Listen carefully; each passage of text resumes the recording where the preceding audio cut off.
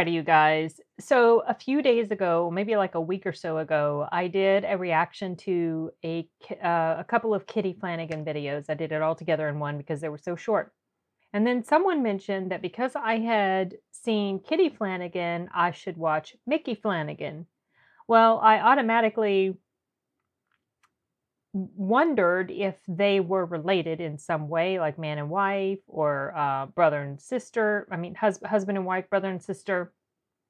And I looked them up to find out more about them, and it doesn't appear so. It just seems like they just have the same last name. I mean, she's an Aussie and he's a Brit, from what I understand.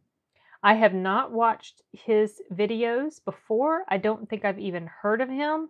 I don't know if I recognize his face. I've seen him in the thumbnails of some of the videos that I've checked out, but he's not ringing a bell with me. So if I've seen him before, I don't remember him.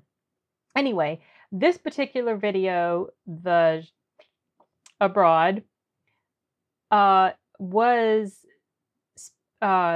specifically recommended to me. I found at least another one or two that I put in my to watch list, but this one was recommended, and I decided I would go ahead and start with this because it was specifically recommended and because it's not terribly long. It's only about 5 minutes, and it's, you know, the way it is here. So I'm going to go ahead and check it out now. There's only one place I'll go on a regular basis: Spain. Now, Spain is lovely because we turned up in the mid-70s and we conquered the Spanish. We said we like it here, but we want a couple of changes. Because there's no bingo in the evening, cabaret's not very good, and we're struggling to get a roast on Sundays. Regional humor, I guess. There was a fear, wasn't there, of going to Spain? A massive fear, an overwhelming fear, and I'll tell you what it was. The shits. The fear of the shits was monumental. Really? You'd say to people, we're going to Benidorm next year. And they go, oh, you'll get the shits. Is that kind of like similar to how we here in America talk about being careful when we go across the border, like to Mexico, not drinking the water because it will make us sick? Is that what he's talking about? I honestly, if this is some regional type of humor, I'm a little clueless here, so maybe you guys can fill me in. That's the only thing I can figure out what he's talking about, but I might be wrong. They go, oh, you'll get the shits. And you'd have to justify it and say, well, at least you can rely on the weather. Okay, I am having a little trouble with his accent because he's kind of smushing his words together. He's smushing his words, so I don't know all I heard what he said just then sounded like river. I don't even know if that's right, though. Justify it and say, well, at least you can rely on the weather. But you go to Spain, get the shits, have a nice time, come back. Over the last 30-odd years, the shits has largely disappeared from this experience. I mean, you don't get the shits. You come home unscathed.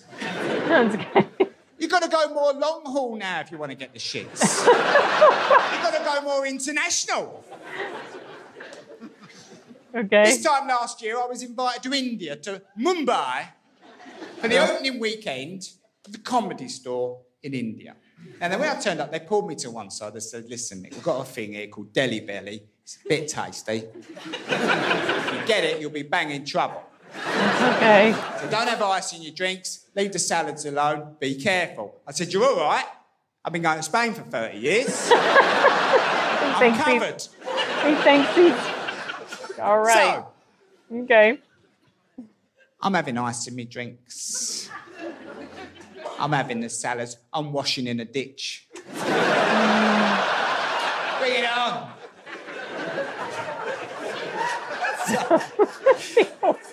Day 3, 10:30 at night. After the show, I looked at my mate Paul. I said, Paul, I don't feel right, mate. I'm a very regular man. I go in the morning. It's 10:30 at night and I feel like I need to go. He said, well, why don't you go? I said, no, I'm going to go. Okay. I went to the toilet. And with the gentlest of pushes. Oh, no. The world fell out of my arse. It is terrifying. You're wondering where it all comes from. You start to panic. You think I'm going to empty. I'm going to end up a costume of a man. They're going to find me hung on the back of the door. I went out to me mate Paul, a bit panicky. Genuinely scared. I said, Paul, this stuff's coming out of me. All this dirty water. Dirty water, is that what you said? Yeah. He said, well, how bad is it? I said, have you ever emptied an old radiator? That's the consistency we're looking at. Oh, jeez. He said, oh, it can't be that bad. He said, come and have a light out. What's the matter with you? Come. I said, I can't. I said, I've got about 5 seconds between when I think I'm going to shit myself and when I will. I said, this ain't no disco, man. This ain't no fooling around. And he was rather unsympathetic, if you don't mind me saying. A couple of days later, he phoned me up, room to room. About 9:30 in the morning, sounding a little bit upset. He said, Micky, I think I've got him. I said, go on then, how bad is it? He said, put it this way. I've just farted. And some of it sprayed on my pillow.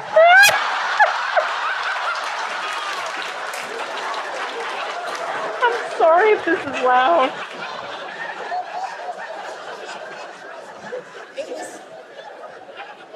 It was a bit like the Kennedy assassination. Oh.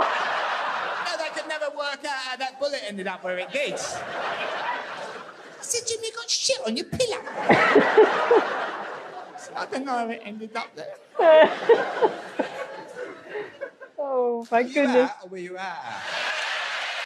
Oh, wow, that's funny. See, I have I think I have both of those saved. The prostate exam and the C word. But I started with this one first. Okay. That was funny. There's really honestly not much more to say about this. I guess they either, I was going to say maybe they got a stomach bug, like a contagious stomach bug, but it sounds like it was just whatever it was they ate or drank. And their gut did not agree with that at all. So, that was funny. But honestly, there's not a whole lot of commentary I feel like I can add to this. Well, there was one thing that was coming to me when I was watching this. And I don't even know if this is anything I don't know. It only came to me because of the subject matter, you guys. But one time a friend of mine needed to go in for a colonoscopy, and apparently you have to do a prep the night before, and it's pretty dang miserable. And she was pretty miserable when I went to pick her up to take her because she was going to be sedated and I would be bringing her back home. And she was describing the miserable experience by saying she was peeing out of her butt. That's what it was like. And that really stuck with me. The way she said that really tickled me. And that's what I was thinking about when he was talking about his experience. It's totally not the same thing, but that's what kept coming into my mind. It's good that he can laugh about it. And I wonder if at the time that this was happening to him, he was thinking to himself, this was going to make some great stage material. And apparently it did, because he's got a whole video on it. Anyway, I'm curious to find out what he's going to say about his prostate exam and the other video there. But this is pretty funny. Kind of like, I would say clean humor.